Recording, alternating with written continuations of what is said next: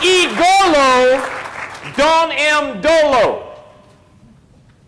What am I saying?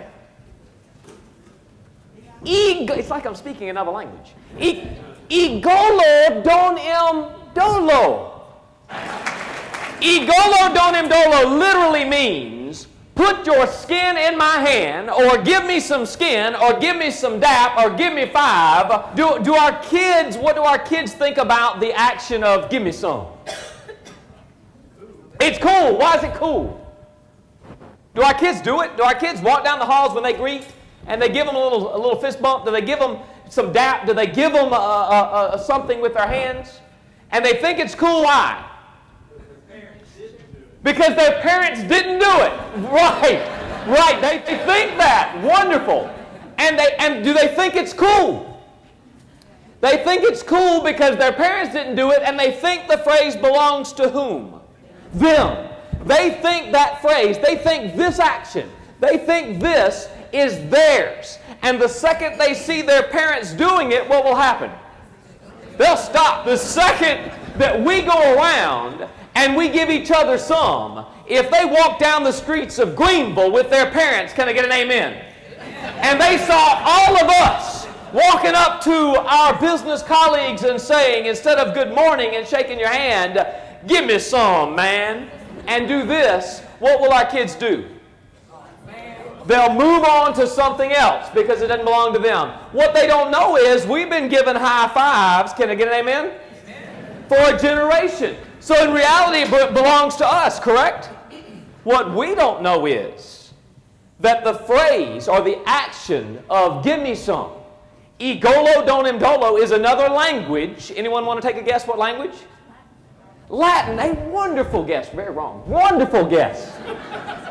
I'll give you a hint. It starts with an S, ends with Swahili. Anyone? Swahili. Good.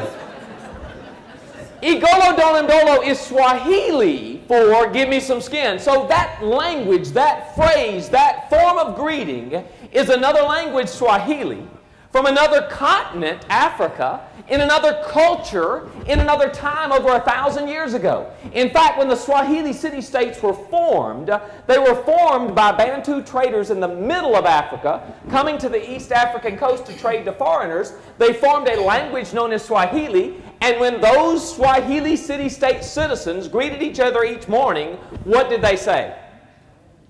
Igolo don em dolo. Good morning, give me some. And my name is Mike Fanning. I used to teach 10th grade world history to 14-year-olds with the attention span of a gnat. I had to teach every single thing that ever happened since the dawn of man and womankind up until when? Yesterday. You've seen our curriculum. Every single thing in the history of the world in 1 year to 14-year-olds with the MTV generation attention span of a gnat.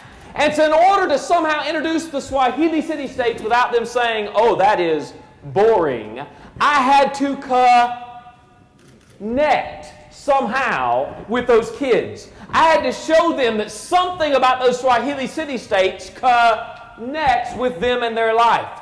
Somehow, something that they got from the city-states is a part of who they are today. Because if I can do that, I can convince them, if you hang with Mr. Fanning a little longer, that maybe we'll find something else that's cool that came from the Swahili city-states.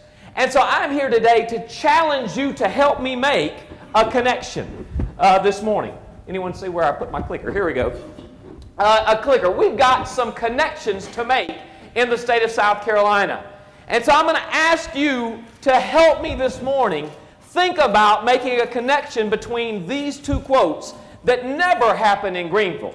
They just happen in Rock Hill and Chester and Lancaster and Fairfield. But where I'm from, I hear these two things all the time. The state of South Carolina ain't got no money.